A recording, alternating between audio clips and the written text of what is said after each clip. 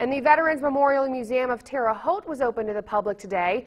This museum is usually only open on Saturdays. Museum officials say it's important for families to be educated on our nation's history, so they opened for Memorial Day. We don't want to repeat two world wars, the Korean and Vietnam, and then the Gulf Wars. So it's important, especially for the young kids, to know what these men and women in uniform do and the sacrifices they've made.